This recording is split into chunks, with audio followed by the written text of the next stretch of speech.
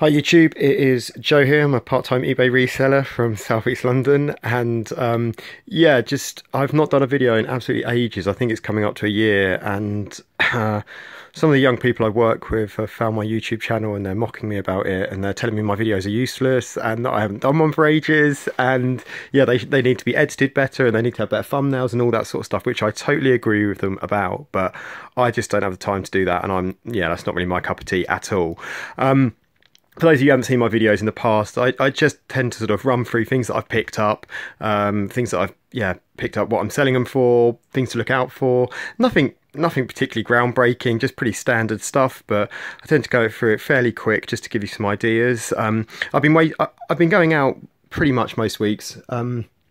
And yeah, it's been pretty decent stuff that I've been finding. This was from this week, which was particularly good. So I thought now is as good a time as any to get a video back going again. So I'll whiz through what I've picked up and yeah, tell you sort of some of the things to look out for, some of the things that I find to do reasonably well with.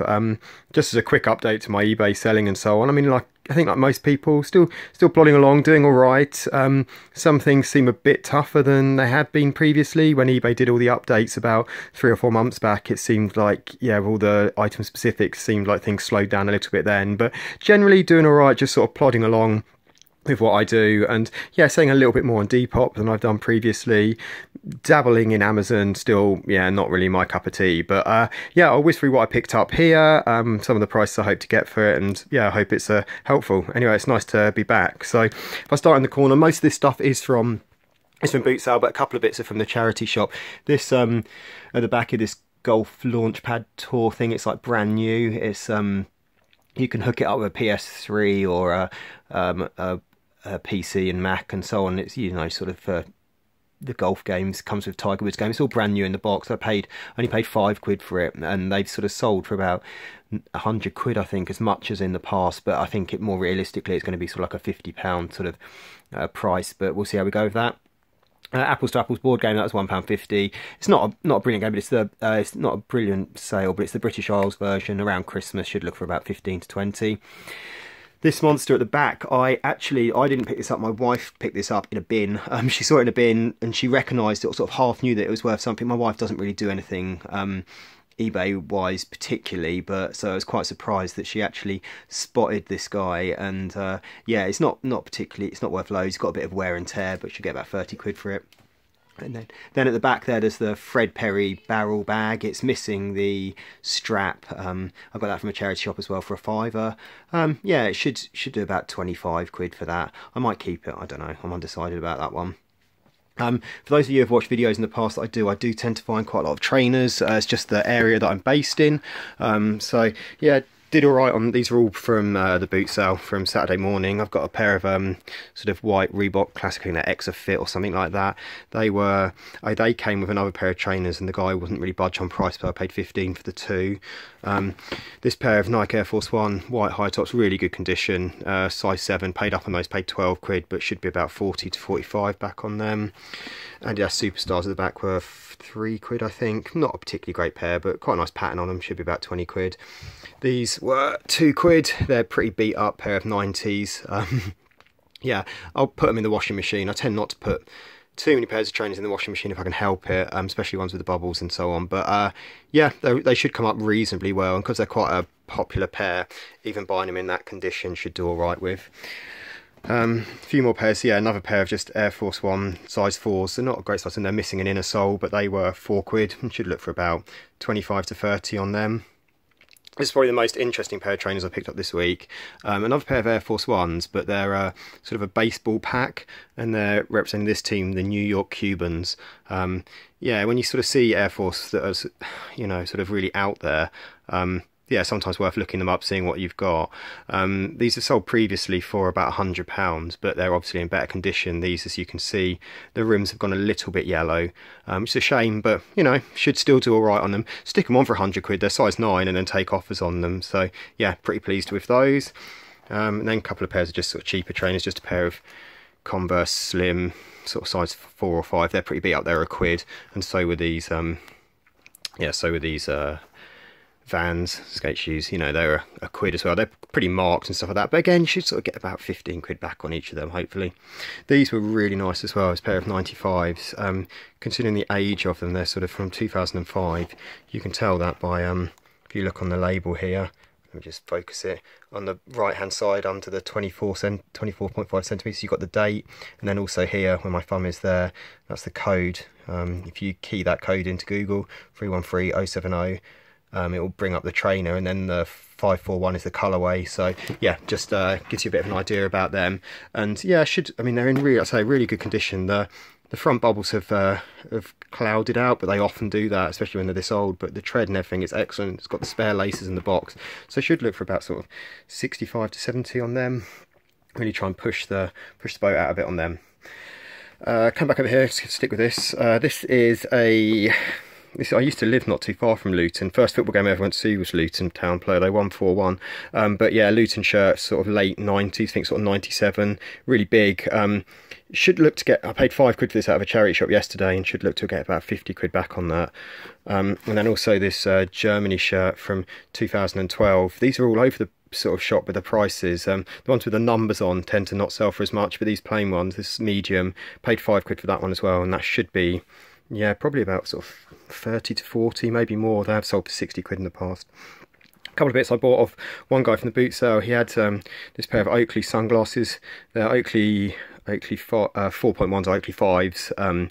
Yeah, and they're not a particularly expensive high-end version, but I paid 12 quid for them, and the boxed Polaroid camera. Should look to get about, I don't know, about £30 back on the glasses, and then, you know, Polaroids. I'm not even black clued up on what Polaroids are going for at the moment. Probably about 20 quid on that, something like that.